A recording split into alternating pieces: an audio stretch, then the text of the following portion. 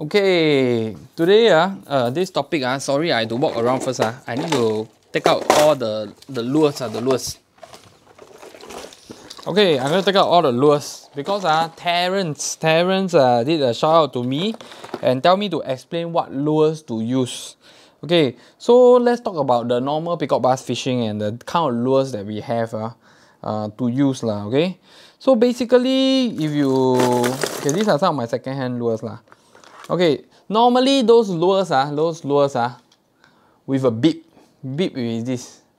Okay, they are normally a minnow. Okay, but if this beep get longer, they will call it a crankbait. Okay, it's over here. They'll call it a crankbait. Okay, so let's explain about the beeps first. Okay, let's explain about the beeps first. So those that is new for lure fishing, you realize that the beep actually is the one that push the water and create the wobbling. Without the beep, you don't really have the wobble. So the longer the beep the deeper the lure go. Okay, and sometimes they purposely make the beep a bit wider. It's because they want to prevent the sanko. They want to be able to bounce off the rocks and all these things. So normally these are like crankbaits. They go deep. Okay, so a lot of people don't dare use this because in Singapore it's very easy to sanko. But people use this for grouper. And actually, if you go for boat fishing for snakeheads, crankbaits are very effective because normally when the babies the baby Toman babies fry on top, the mother is below, so you need the crankbait to get to the right depth for them to bite. So crankbaits are still effective for different kind of fishing. Okay, so we go back to our minnows. Okay, so this is minnow with a short beep. So normally you don't got these crankbaits. Okay, so minnows come in different kinds. It comes with floating, sinking, suspending. Of course, sinking, they fast sinking, slow floating, all these things. But let's just put in three. Three means spinning, floating, suspending, and sinking. Okay, so they come with different weights lah, of course. So normally in the sea, people will use the sinking and heavy sinking because they want to go for tingiri, GT, and all these things. People will use the minnow that is heavier. If people go for like Kimaklo, Baramandi, Barracuda, people will try to use floating because normally these fishes, they are more on the mid-water, top water. They are not on the deep water. But if you want to go for grouper, you have to use the crankbait. You don't use the minnows because you have to go down and hit the rocks. So, and let's say you want to go for fishes in the mid-water to the top water, then you go for floating minnows, or you don't need the lure to sink so much. You won't go for sinking. Sinking has good and bad lah, because the water is too shallow. Sinking very fast sanko. Okay, the most rare one is actually suspending. Okay, so for suspending, okay, let me share with you. Okay, we have this Serbia, what is it called? Slim puncher. Okay, so why do I want to talk about suspending? Because suspending very hard to get in the market. But the good thing about suspending lures, is that suspending lures, if you look at it, you must not change the hook. You must not change the hook. Okay, why do I say so? Because suspending lures, by right you cast, they're supposed to slow sink, or you cast already, they're supposed to slow sink. Then once you twitch, you stop, it's supposed to stay there. It's not sink very, very slowly. That's why they call it suspending. Suspending lures are very effective for twitching, for pickup bass fishing. Okay, so when you twitch, you pause, the lure will jerk, boom, then the lure stop, the big mama will come. Then you twitch, boom, because the floating one, when you twitch, you will float up. After you pause, you float up. The sinking one, you twitch, you will sink. But the suspending will stay. But you see, they test the lure with the original hooks. That's why it suspend. So sometimes you buy already, you change to a heavier hook. It doesn't suspend anymore, you'll just sink. Okay, so for suspending lures, you have to buy those that gives good hooks lah. So that you don't need to change the hook and it suspend. Because you buy those that the hook not so good, then you change already, it becomes sinking. Then no point. Okay. Then the next lures that we will talk about, is like vibes. Okay, just now I was holding on these vibes. Vibes, you realize vibes got no beep one. Just now the minnows, they got a long beep. Vibes, they got no beep. Okay, vibes are lures that I think very, very little people use in Singapore because they scared sanko. Okay, what is sanko? Sanko is they hook the lure on the bottom lah, then cannot pull out, then the line snap lah, they lost their lures. So for vibes, I like it very much. Vibes mainly vibes make a lot of noise. So vibes actually pickup bars like noise lah, they like rattle. Okay, so vibes, there's different kind of vibes. Some sing slow, some sing fast, but most of the vibes sings.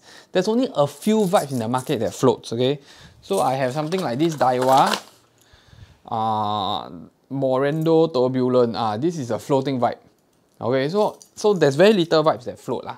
Most of the vibes sings.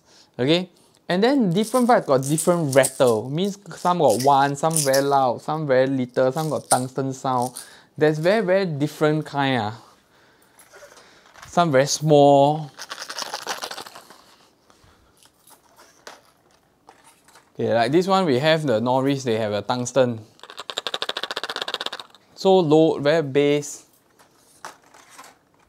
Some is a rubber silicone, no sound.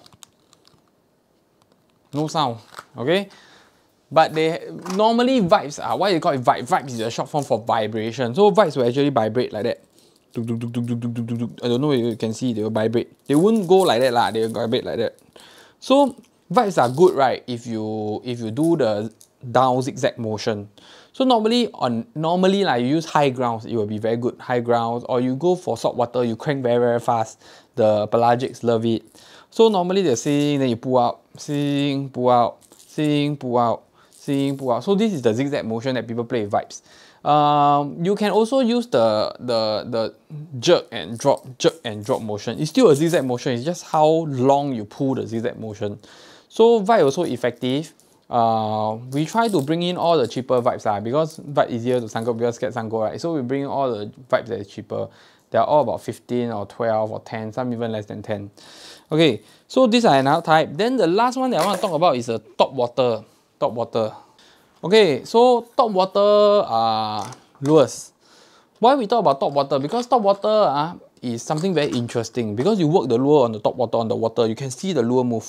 This is the only kind of lures that you can see the lure move. Popper, top water, stick bait, all this thing. Then suddenly the fish come, boom! Wow, sibei song. Okay, but you see the thing about top water is that you want to use top water lures, you try to use it on shallower waters. Deep waters can, but the chances is lower. So shallower water is easier. Or the water is clearer, also easier lah, maybe. Yeah, so the lures that normally people use for pickup bars will be stick bait. Stick bait means you have to do the walk or dog action like tok tok tok tok tok tok tok tok tok tok. Not the popper.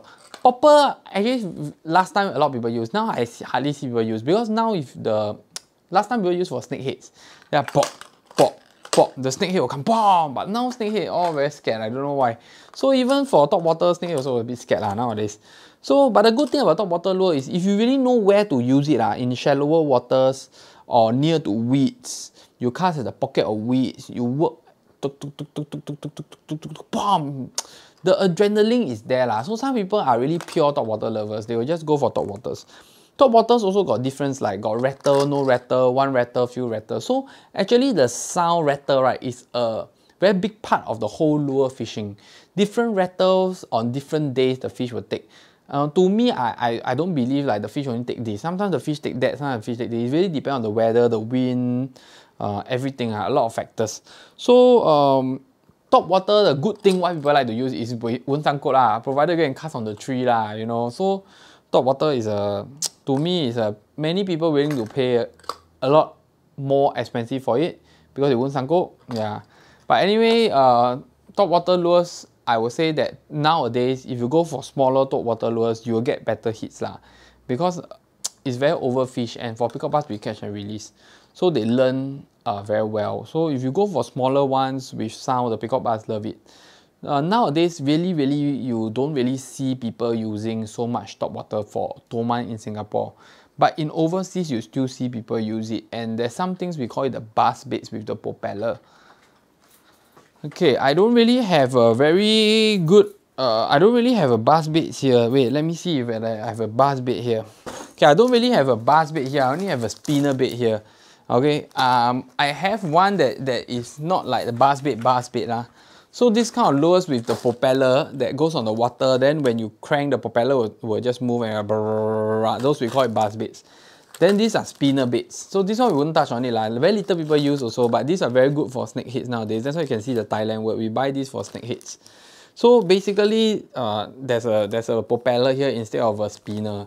So buzz baits are supposed to work on the top water and they're supposed to do splashes in a propeller way, like instead of the brum, brum, brum, or tak, tak, tak, they do the it's like a bubble propeller, like your jet ski, that kind of, you know. So these are some of the top water baits. So top water, they have different categories, you know. Some they make different sound. Some even they are weedless. If you use like rubber frog, weedless frogs. Okay, we have the weedless frogs. Where is it? Okay, wait. Here. Okay, so for weedless frogs, okay, for weedless frogs, right? Okay, this kind of lures, they have some technique one. In Japan, this kind of lures normally is buckless, meaning the hook got no buck, and normally the hook is facing up. Very hard to show you all here. Okay, I don't know if you can see it, but anyway, these are for working on those very weedy places for snakeheads. Sometimes peacock bass will take lah, but not so easy to hook them up, provided the hookup is very good. So these are for weedless places. Okay, so this is just a rough explanation on the kind of lures, how you work it. Okay. Okay, so the next part of this video, right, I will share with you more on how you work the lures. So we still have things like spoon, jigs, all these things. There's still a lot of kind, but this is the three main kind: top water, minnows, crankbaits, and vibes. Okay, so in luring, there's a few ways to work the lures. A lot of people, they just cast and crank, which cast and crank is not is the simplest way, and I would say that it's not effective, but there's different ways. So for luring, you have to have variety and understand the kind of fish, understand the terrain. You have to try different things to see what works best. So for example, peacock bass, they really like a lot of twitching. So you twitch, or you jerk. Twitching downwards, twitching upwards is different from different kind of lures. So you need to go and try whether this lure twitch upwards better, or twitch downwards better, or twitch sideways better. Then some lures, they need more pause. So if you want to catch big peacock bass, you realize that some pause, twitch, you pause, will actually make the peacock bass come out and bite your lure. But let's say you want to catch small peacock bass, you just crank and keep twitching, they also will take. So there's variety. So moving the rod motion, twitching, pause is also a very important part in fishing for luring. So like top water, for poppers. Actually in US, they play with poppers, they cast, they pop. They'll wait until all the ripple gone, then it pop again. It's very, very effective, but need a lot of patience. So these are some of the basic techniques of luring. I don't want to bore you with too much bullshit from me. So thank you for watching, and Terrence, this is for you, okay? So this is how you play with lures and the different kind of lures. Why is it used in different terrains? So just remember that top water is not so easy, because you really need shallower waters and the fish must be aggressive enough. So besides that, you have to know when to use a deeper lure, like a crankbait with the beak is longer, or minnow where the beak is shorter. Then you need to do normally like jerk baits, those you jerk. Crankbaits people don't jerk one. That's why they call it crankbait. They just crank. Normally people don't jerk crankbait.